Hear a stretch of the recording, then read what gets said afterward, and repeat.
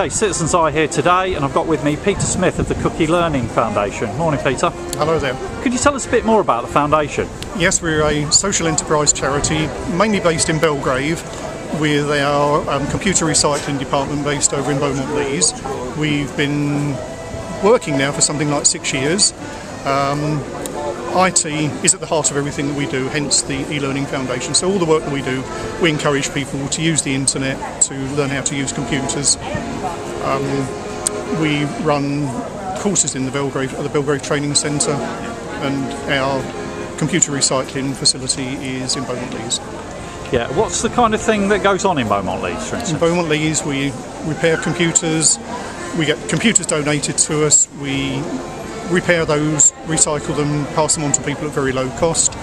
We also have people coming in for their computers to be fixed, mended, and then we do training for people that want to find out how to build their own computers and possibly set their own small business up.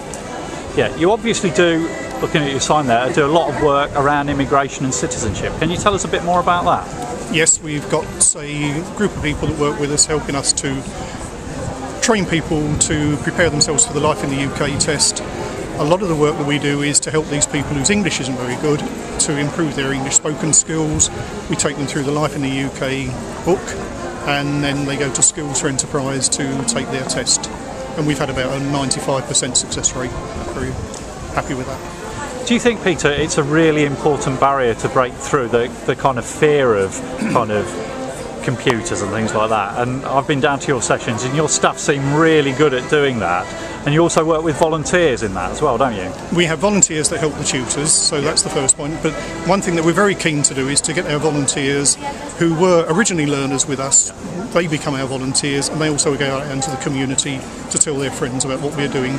But yes, the whole thing about using computers, a lot of people, is a big concern, but I think the proof in the pudding is we've had people in their 90s come along to us, and what really pleases me is the grandparents that come back and say they can now talk to their grandchildren about new technology. Yeah, and one thing that particularly interested me, Peter, was the fact that your tutors were able to work with the communities in using their own languages in working, say, doing things like citizenship and explaining things about computers. Do you think that's an important offer as well? Well, yes, whilst we want people to learn to speak English and use English as their first language, there are a lot of people that still need this backup.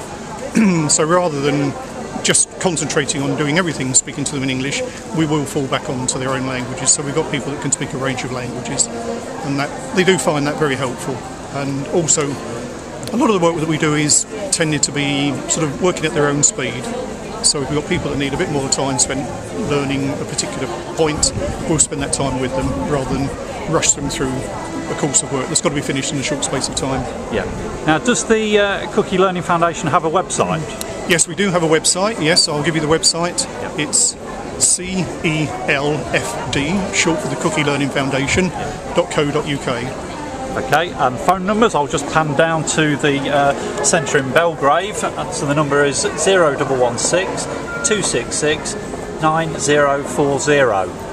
So if people phone there, presumably they can get hold of the Beaumont Leys number as well, Peter? Or the Beaumont Leys number, yep, 229 3123.